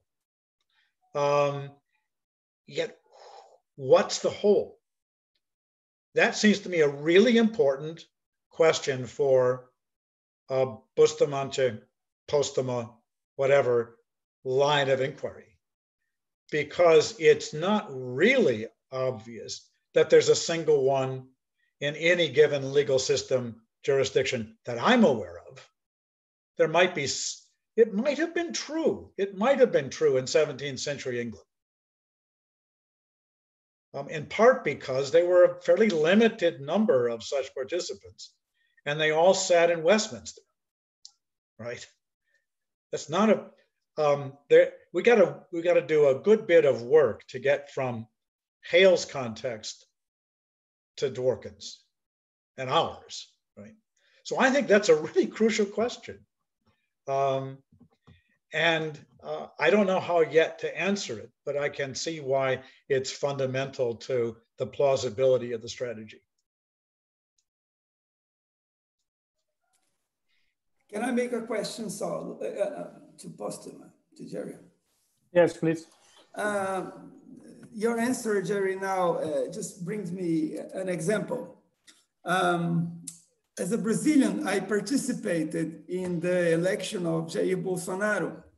I spent the previous day in the streets trying to turn the votes of the people. And I talked to more than 100 people, and I just ride the buses, go randomly, just trying to sit on the bus and talk to people. And I turned the votes of about 20 people from Bolsonaro to Haddad. Many people were rude to me, but that's what I did. But there is a sense in which, even though I campaigned for Haddad and I was there doing my part, there is a sense in which we can say that I am responsible to whatever Bolsonaro does to a foreign country. And there is a sense in which I am not, because there are different roles, there are different ways that I connect to my responsibilities. I have responsibilities just because I am a member of the community. Say, if the Brazilian government dissipates a community of Native Americans in the Amazon. In a sense, I am, because I am a citizen, I am responsible because I am connected, because I took part in these processes, because I failed in preventing them. I am responsible, but there's a sense in which I am not. So perhaps there are different responsibilities attached to the people who belong in normative practices. That's my intuition. My intuition is that part of the responsibilities that I as a member have is to adopt a Protestant interpretation, because it is to make a judgment a responsible judgment about the norms that make the community. Everyone has the role and the responsibility of doing it. That's my point. And I think that this works for your account of the rule of law and your account of customary law too. That was my point in these two papers, the paper that is published in the book and this one that I just wrote in the last 2 or 3 days. Yeah. Yeah. So I've been struggling a lot, not just within the context of legal philosophy, but more generally in my understanding of democracy and the community in which democracy needs to play a role. These questions keep coming up. If we're a democracy, there's a demos. What's the demos? Who are the people? And we've got to address that question. That's a larger question yet, but it's the one into which the question that Ken's comment put in my mind. And I had a narrower view of it when we were just exchanging here. And that was, even if we're talking about the understanding of the implication for rights and responsibilities of a certain part of, in our case, American law, there may well be different communities there.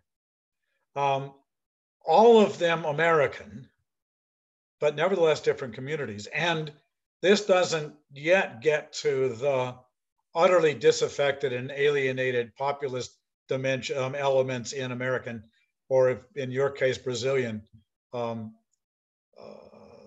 political society. So you notice how nested that is. And yet I'm convinced that we need to, if we're thinking at all about responsibility, either a democratic responsibility or responsibility as a democratic citizen, or responsibility of someone who approaches the question, what are we through our law now committed to?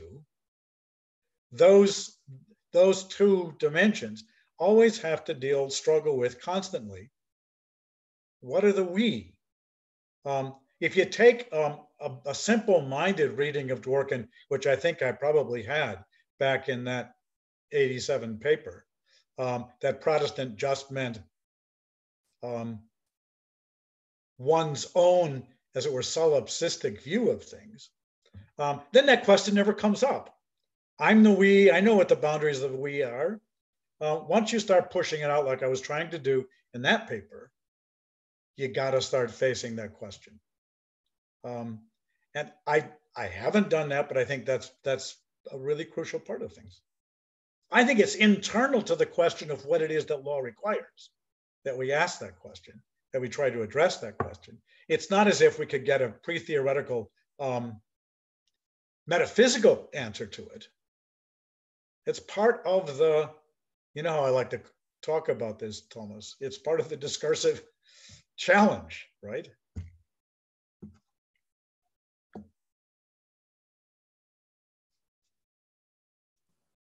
Thank you, Jerry. It's a fascinating theme. And perhaps in the next seminar, I would have a question about salience, but I will leave it to our next meeting because it's related to the other paper that you are going to present in the next seminar. So thank you for this. So we have 2 more questions in the chat. Can you read the question? So the first one is made by Ibrahim Rocha. I don't know to whom is addressed, but the question is, do you think that the interpretation made by tribunals, courts could be a historical truth, and the dispute about the better interpretation is just to find a common sense to build a historical justice? It's the first question. The second question is Dex existing legal framework in the US denies that general community access to participate in the discussion of how law is made and enforced. Hence, Thomas' comments resonate for anyone passionate about making our voice heard. Not a question, just a commentary. So.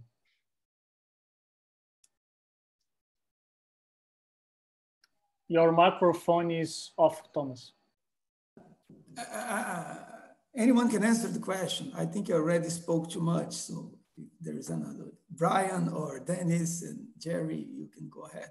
If not, I would have something to say too about the question.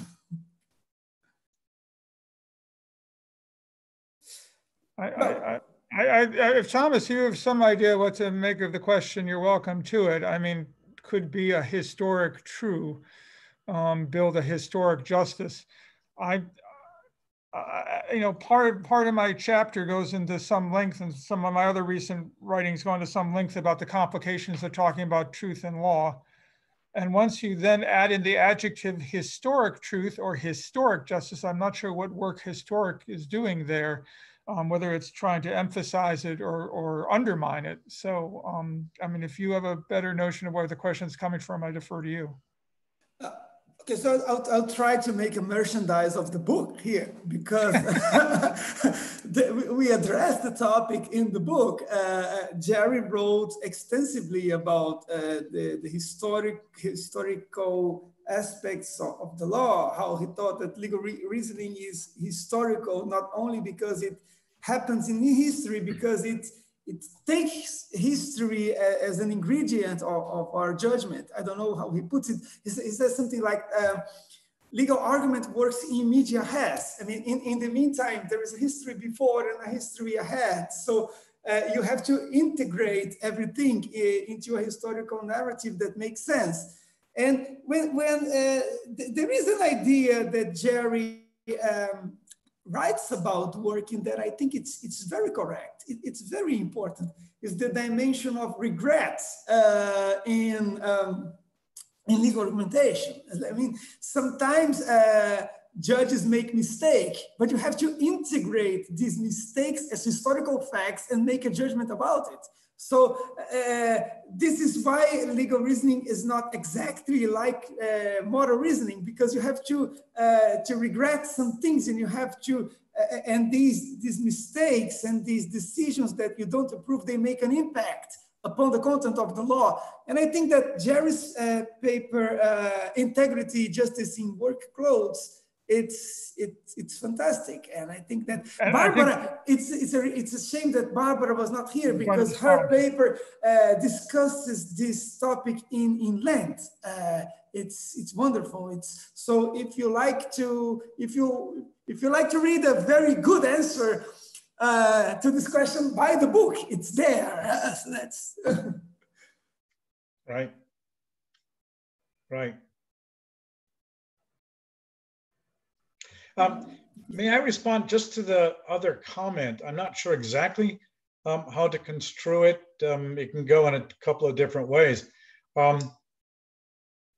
One of the worries I had coming away from the Protestant interpretation paper in 1997 was that it was still very court-centered. And a lot of the subsequent work that we were doing in legal philosophy at the time, whenever we talked about legal reasoning of any kind, it was very court-centered. I have come later to recognize how important it is to decenter our thinking about law and its application.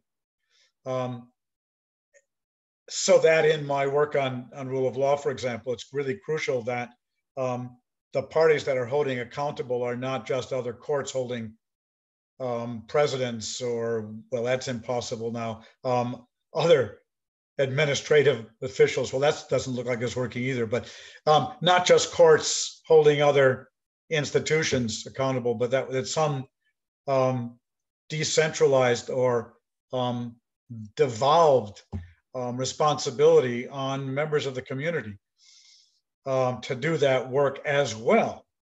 That raises a big worry.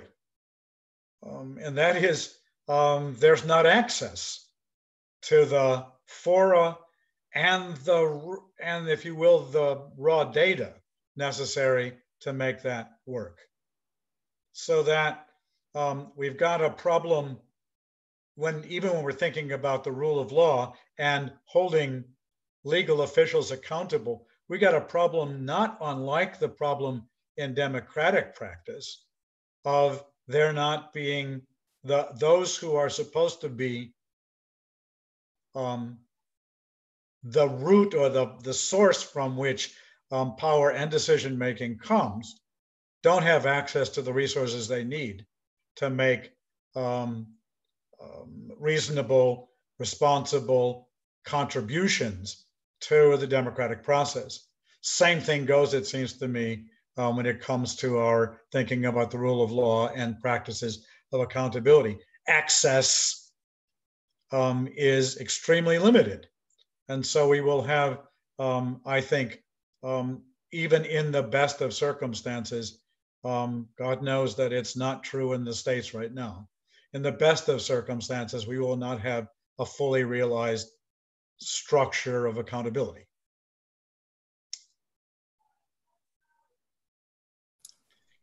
Teaching really smart students to be good lawyers is a start, you guys. I'm out of the business, but you're in it. Can I say something more political here? Yeah.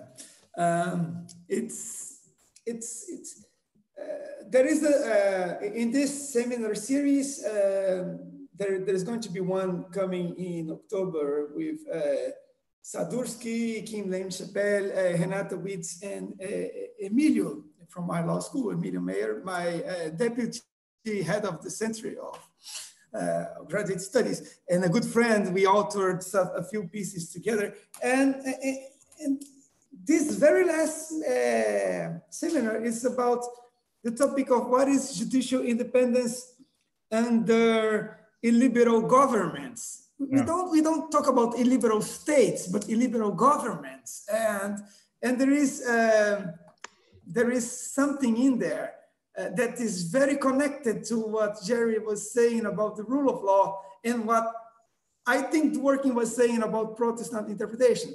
Because what makes a government illiberal is the fact that it is a government that tries to undermine public reason, tries to make decisions made without judgment, without responsibility.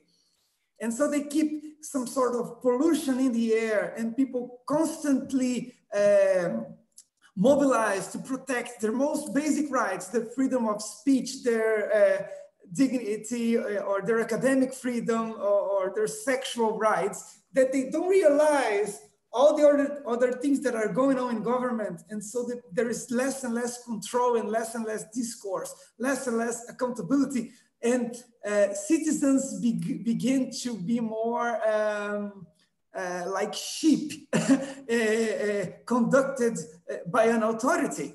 And so they receive the orders without making judgment and taking themselves responsibility to interpret these orders. And I think that there is an important political reason why we should be Protestant interpreters, and especially if we want our government to be more liberal, to be more respectful, to be more egalitarian, and the like. Yeah, so I have written a piece about a year ago. It'll come out in Nomos soon. The title of which is Failing Democracy. And the theme is a play on direct and indirect object. I guess that might be the way you put it. And there's a lot of talk about democracy's failings, that democracies are failing around the country. And my point is, in that paper, my point is that we got to think about how we are failing democracy, which again almost puts the responsibility back on us to do our things. And maybe what that means is going on the bus and trying to convince people. I admire that. That's wonderful. Thank you very much for these and these words too, Jerry. Is there anything left to say? Perhaps we only have 2 or 3 minutes, perhaps a little more, but.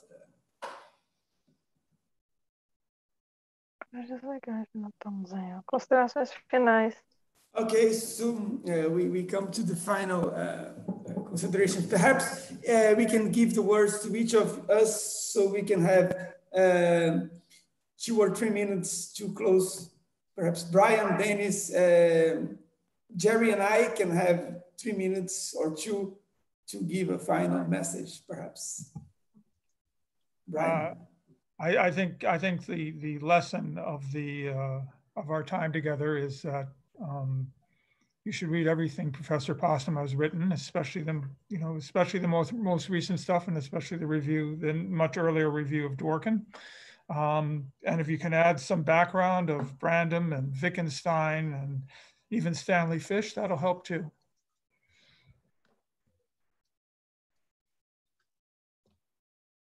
Thank you, Brian. Dennis, your final comments.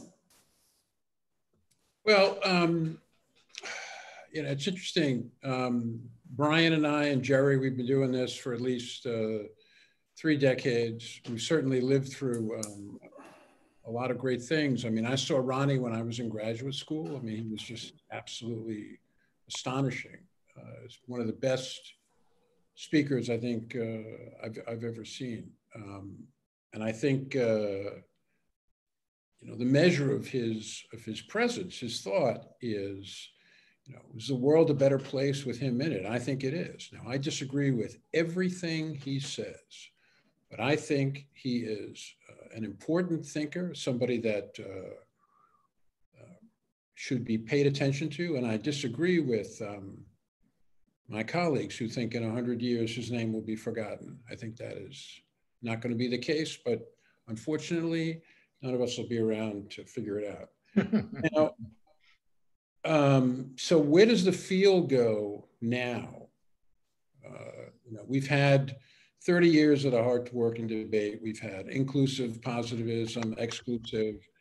The RAS stuff seems to be running out of gas. All right, so where do we go next? So the current focus now is metasemantics and grounding. These are the topics that are new to the field. And I ask my friends all the time, I said, so are you up on the grounding literature? And they say no. I said, well, why not? And they said, because I'm not going to read that stuff. Why are you not going to read it? Well, because I already have my views. Okay, but I think that grounding and metasemantics really need to be given a lot more attention than I think we currently have. It's just I think it's going to be really important. I think you have to have a point of view on it. And I think that Jerry's work informs that. And I think if you read it, if you read what's going on in metasemantics and grounding now and ask the kinds of questions that he asks, I think it'll be very significant. Philosophy, the questions rarely change. The methodologies, the foci, they of course are different, but I think the fundamental disagreements are always largely metaphysical. I think this literature is important, not because I think it's correct, because I think it's really where the field of analytic philosophy is. And I think we need to be a part of it. And I think over the course of my career, I've thought many times that philosophers of law just don't spend enough time reading what I like to refer to as real philosophy. And I think this stuff is important and people need to pay attention to it. Now, Ronnie started his career with Gareth Evans. He started doing these seminars on the question of truth. And they were really important. They were formative to his thought.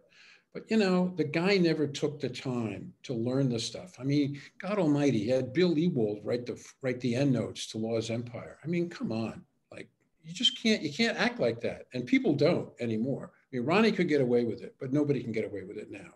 And I think that analytic philosophy is getting more and more professionalized. I think it's getting more abstruse. But I think that it's not a bad thing. It's just that's the next turn, and I hope that people remember that everything that Jerry's had to say about normativity, practice, and law are important to those debates. Those are my final comments. So may I just say a word here? Of course, you're next. I'm next. I think Thomas and Brian, and especially Dennis, should get on their knees and ask for forgiveness for all the lies they've told about me this day. You mean just this day? Right? But I'm very grateful, yeah, and I will too, because I feel grateful for all their lies. Thank you very much. That, as I said earlier on, that piece was a piece of, in a way, juvenilia.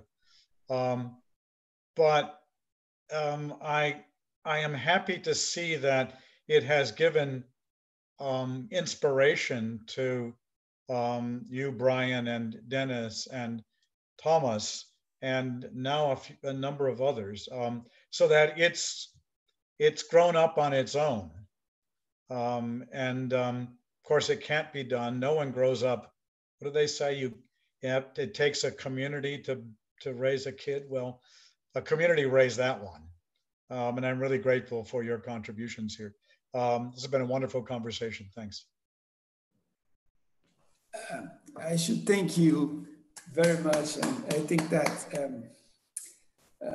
I would thank Brian, Dennis, and Jerry for this. It's a real honor. And I think that over the past years, since 2007, when we decided to start this, and we held the seminar on, 2017, I think 2015, when we made that, I'm not sure, 15 or 17. We made that seminar on Jerry's work in Curitiba. I've learned a lot about Jerry's work. I had not read everything that I did now, and it's fascinating how engaging with Jerry's work just changed the way I see things.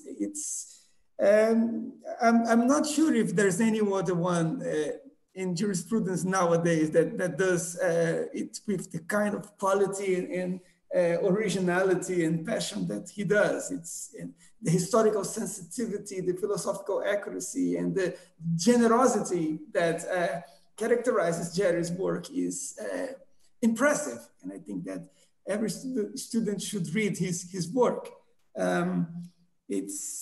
So I thank you very much for this, and it was fantastic for me. And I hope that we carry on this conversation. I hope that people receive well the book, that we put a lot of effort in doing this. Let me just thank you, a few people here. I should thank Thiago, Decat, who is there and co-authored, co-edited the book with me on Jerry's work. Big thanks for him. And he wrote a brilliant paper on analogy and social practices to discuss Jerry's work. It's an impressive work. And I think that he has written other things about working and Brandon and how they can be connected. Has a big book in Portuguese, which is fantastic. I just regret that it is not in English, but there are some things in English coming up from him too, so you will get more familiar with his work. So I would like to thank Saulo, who is co-organizing the seminar series and is very engaged with our activities, and he chaired today. So I would thank all of you for making this possible. It's very. I would like to thank two other people who were there in Curitiba and hosted the seminar on Jerry's work. Katia Kozicki and Vera Caran, they were here earlier. I'm not sure if they are still there. Vera was the first female head of the law school of UFPR, which is one of the best law schools in Brazil. And she just finished a fantastic job, probably the best head of school they've ever had. And it's very important for us. I also would like to thank Ronaldo Macedo, who was there too, and he discussed it with me a lot about working in Wittgenstein. A few years ago, I had a fellowship at the University of São Paulo with him, and we've been there and taught a few courses together. Much of what I learned from working came from there. I would like to thank Margaret Martin, who now reads everything that I write and is my confidant in legal philosophy, and she is going to edit the book on the fish working debate with me. And I would like to thank my wife, because over the past 3 days, she could stand me because I was very anxious and I was unbearable. And furthermore, she carefully listened to the argument that I was trying to produce. And she actually is the one who encouraged me to write this piece that I just read for you today. If it were not for her, I wouldn't have written it. So that's it. Thank you very much. And I think that we can end this with regret. Thank you very much. It was an honor. Okay. Thank you, Thomas. Thank you. Thank you, Professor Patterson, Postema, Bix, and everyone that's attended to our first seminar. And you have, Thomas, you have your second seminar on? The second seminar will be, I think will be Margaret's seminar. Yes, Margaret's on. Yeah. September 19th. September 9th, that's it. Yes. So we see you there. Professor Margaret Martin, yes. Thank you very much for all. Thank you. Have a nice week. Thank you all. Bye-bye. See you. Stop recording. Stop recording. Stop transmission on YouTube.